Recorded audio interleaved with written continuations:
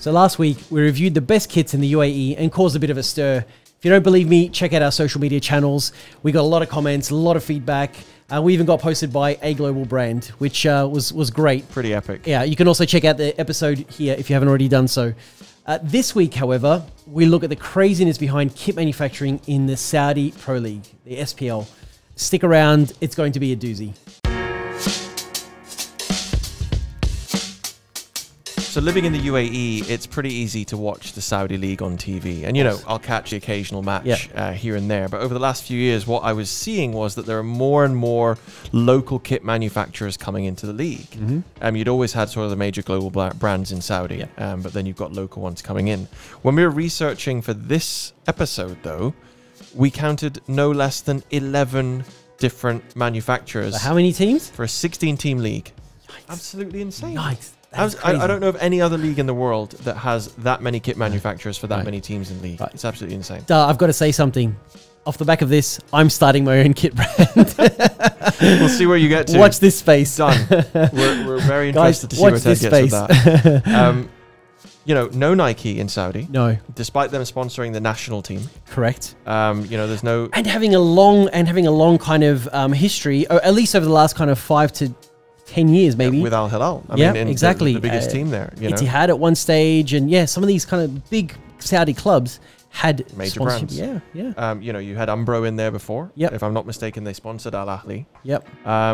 But you don't see them there. Nope. You know, there's a big lack of big brands. I mean, I think there's one team who has an ADIDAS sponsorship. That was Al Faisali, if I'm not mistaken. Correct. Yeah. And then there was another team that was sponsored by Puma, and that was it. So one team. The rest are all brands that we'd never heard of, either local Saudi brands or brands from countries like China or Italy. Yep. You know, so it's a treasure trove of obscurity when it comes to kit manufacturers. And we were really, really excited to kind of look in and see what content we could find of manufacturers that is going around the Saudi Arabia. And hopefully this sparks a similar debate to the debate that we had last week about the UAE kits. Hopefully it kind of opens us up to what else is in Saudi. Yeah, exactly. That's what I'm hoping to get from this.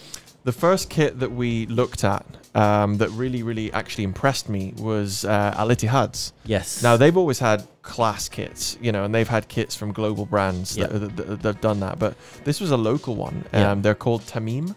Tamim. They had a Facebook page that we looked up. Not sure if they had a website, but we found a contact. I think we'll try and get in touch with them. But they produced a pretty cool effort for the Al Ittihad home and away kits.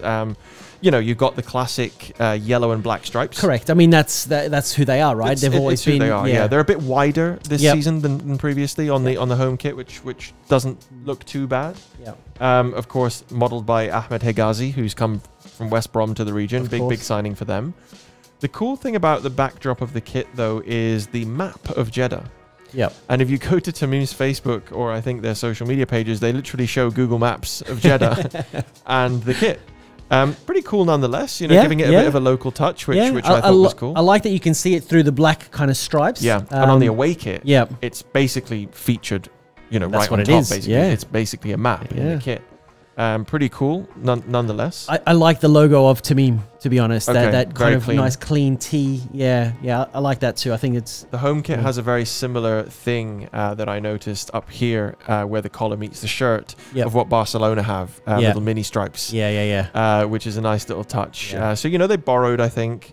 But the map in the background of the kit, I've seen it done in a few third kits in Europe. Can't remember the teams, but for a team to do it on their home and away kit, and especially feature so heavily in the away kit, is a pretty bold move. You know, so as a first effort, I think from Tamim, decent effort. Very good from a local manufacturer. Very good. So up next was a brand that we had never really heard of, actually, maybe shamefully, because they have been around for at least a decade. Yeah, they sponsored a couple of European teams, Birmingham City, you know, and Villarreal in the last 5 to 10 years. But looking at the logo, it looked pretty familiar. But I'd never really seen it on any other major teams. No, me neither. And it is Xtep. Xtep. Yeah, well, Xtep. Yeah, Xtep. Yeah. Initially, I thought Xtep. It's a new boy band. But no, Xtep out of China. Yep. And yeah, some really interesting numbers, specifically Al Shabab in Saudi. Look, when I first saw the Al Shabab kit, it took me to the Norwegian or Mexican leagues. Okay. That's simply because of the number of sponsors on the shirt.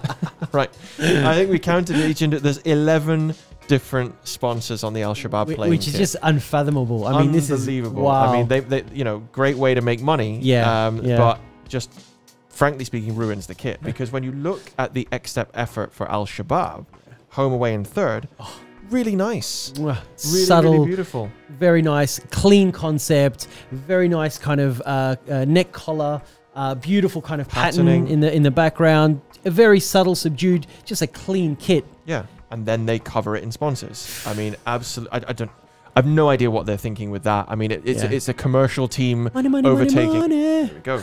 Overtaking anything to do with aesthetic. Yeah.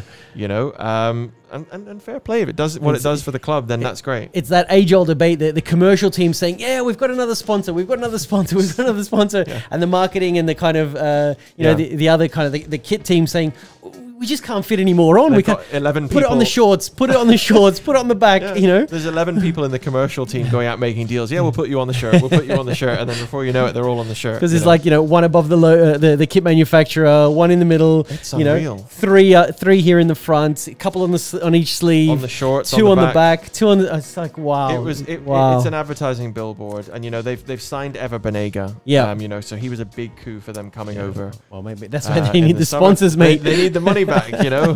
But you know, Xtep, good effort with the kit. Yeah. Unfortunately, ruined by let's not say ruined, but kind of like hidden. The effort is hidden. It was ruined. It was ruined. I'm sorry. You can still see the pattern. People kind of get what Xtep were going for, but the sponsors, I can't. Okay.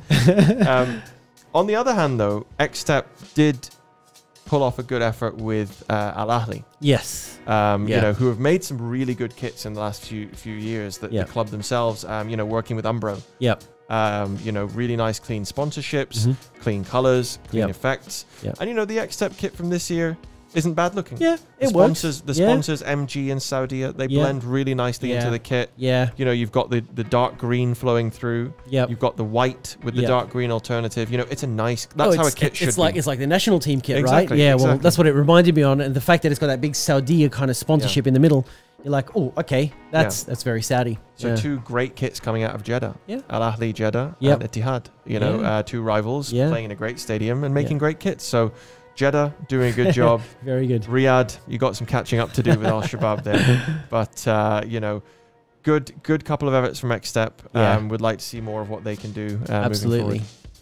So while doing a bit more research on the Saudi Arabian teams, we found a brand that had a funny name, Skillano. Sounds like something out of The Godfather. You know, Skillano's come back. Definitely from sounds Sicily. Italian. Yeah. Skillacci, Skillano. Yeah, exactly. Yeah. It's got that ring to it. Skillano. So Skillano. Skillano has come into the Saudi League and does 3 teams in the first division, Pro League, in the Pro League, and we found a couple of teams in the second division as well. That were sponsored by or had kits made by Skillano. If you recall, it was last week. It just popped up in my Twitter feed, and I sent it to you, and I was like, "Duh, who is this team, and how can we get these kits?" Right?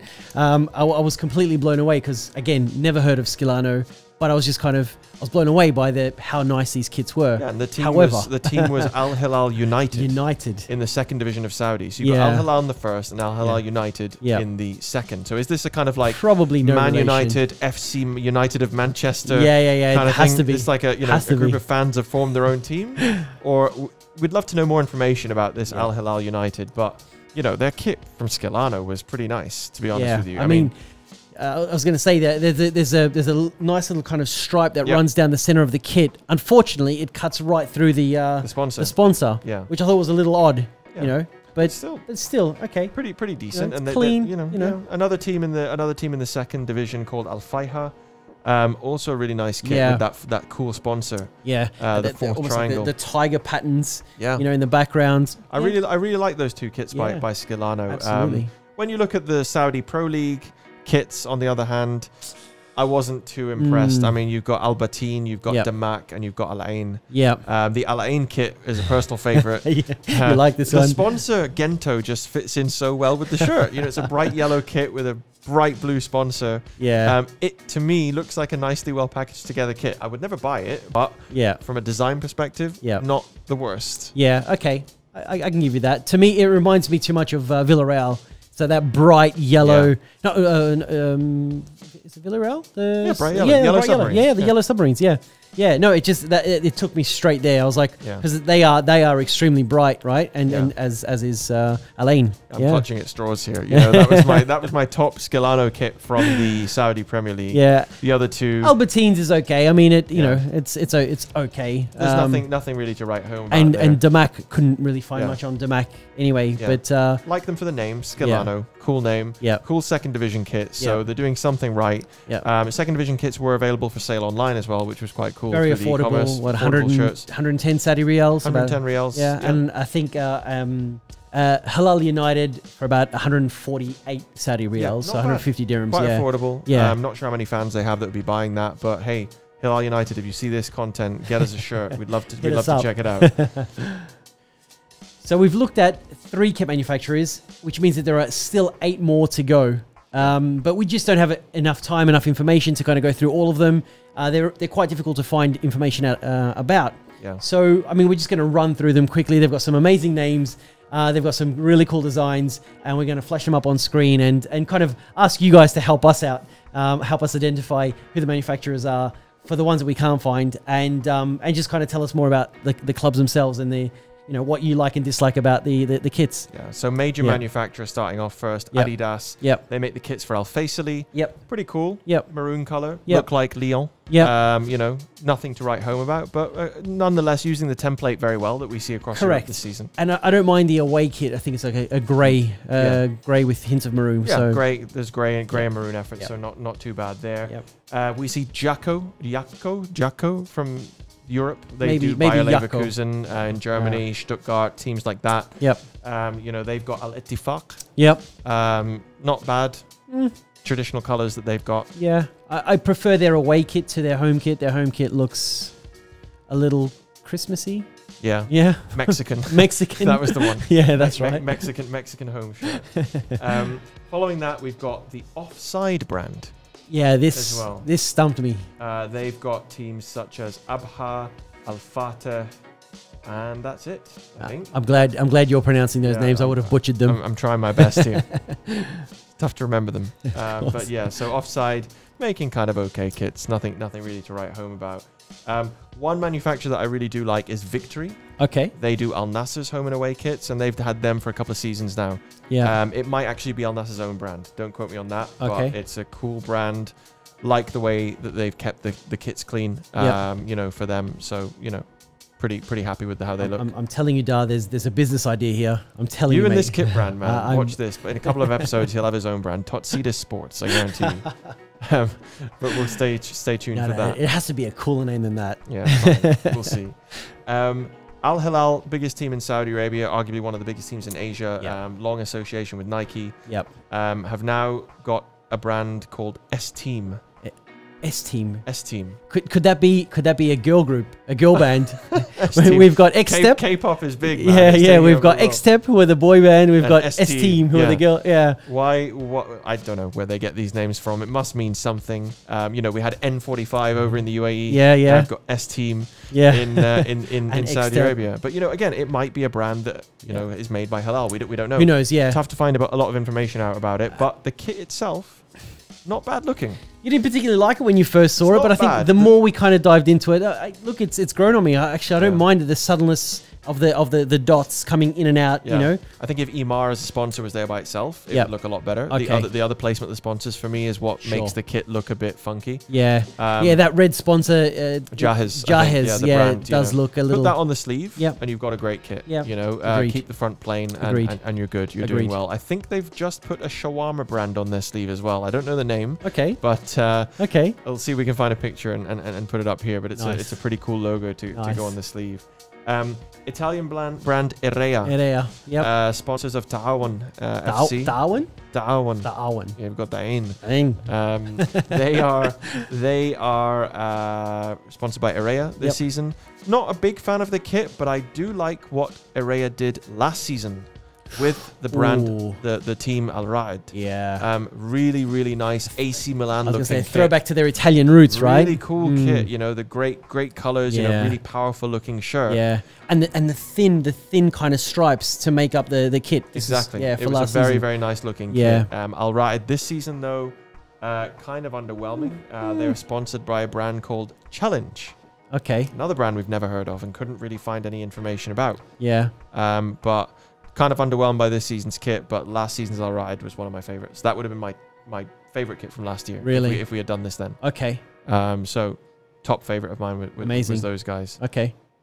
So finally, there's a brand that we actually don't know anything about because it's not on the kit. The team is Al Wahda from Saudi. They've got an amazing badge.